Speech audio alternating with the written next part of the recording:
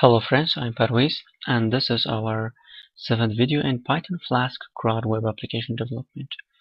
In the last video we have covered how you can make a Flash messaging system in Flask framework. Let me show you that what we have covered in the previous video. For example, if I add a name like Tom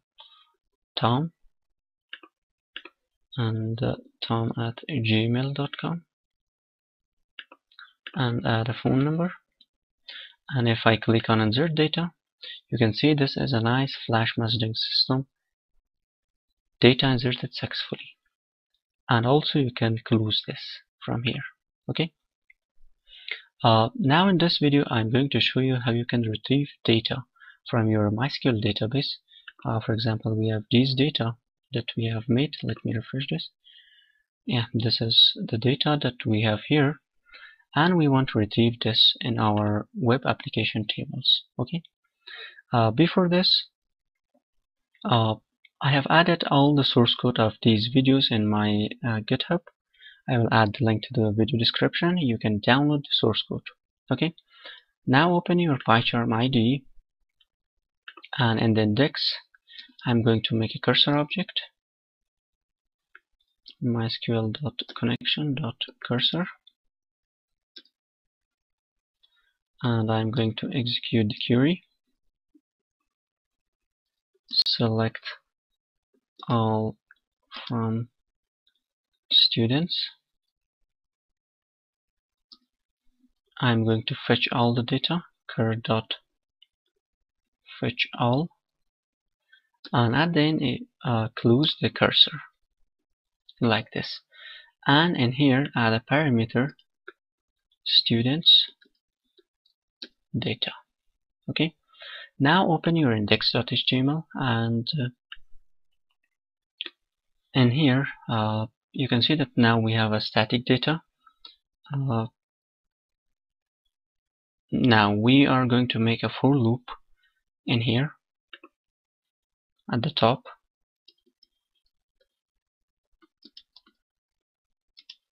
For row and students, this student is this parameter, and we are going to end the for loop in here.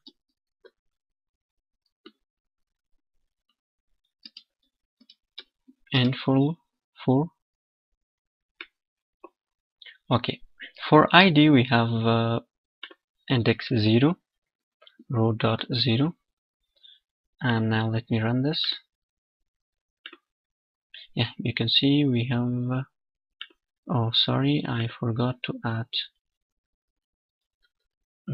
Now if I run this, you can see we have row 1, 2 up to 14. If I check my database, I have up to 14 ID. Now for name it is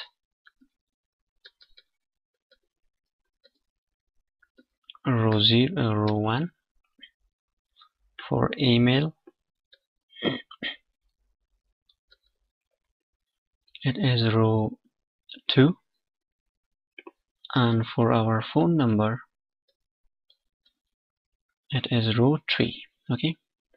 And now let me refresh my application. You can see now I have all my data from my database and retrieve that in my web application. Okay.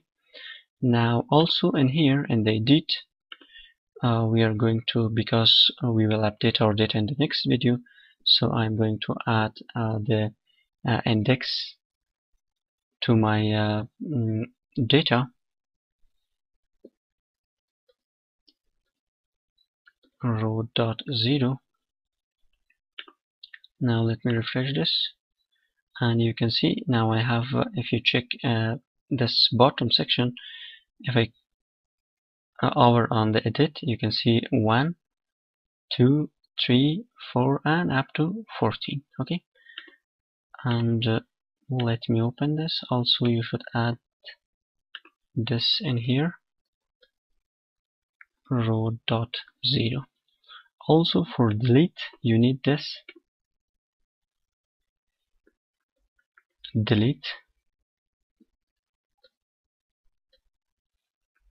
row.0. Let me refresh this. And now if you check this in here, if I click mouse over on delete, it is 1, 2, 3, 4 and up to 14. Thank you guys. This was our 7th video. If you have any question, please let me know, and also you can download the source code from the GitHub. And for the further videos, don't forget subscription of my channel.